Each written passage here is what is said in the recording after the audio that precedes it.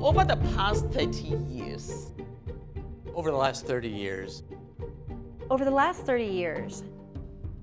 In the last 30 years, we've mastered the economics behind change and the economics behind growth. We need to address the issue of how leadership, proper accountability can lead to transformation.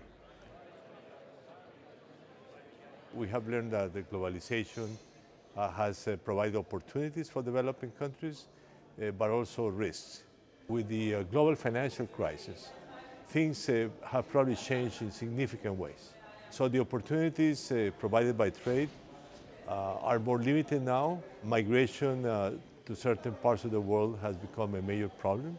The major risk is the lack of appropriate governance of the international economic system. So there are huge gaps in the governance in the areas like taxation, like finance, and certainly migration that pose a lot of risk for countries.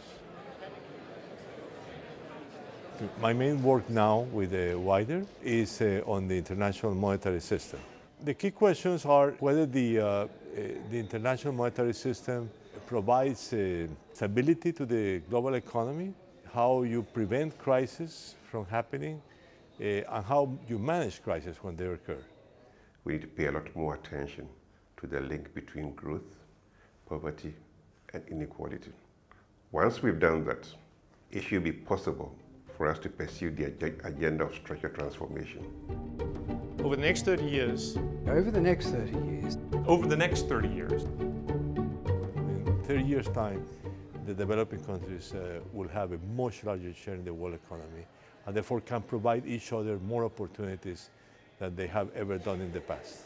I believe that WIDER's role as a leader in development economics research will be enhanced as a result of the building of the bridges between what is done here in Helsinki and what is done in universities around the world.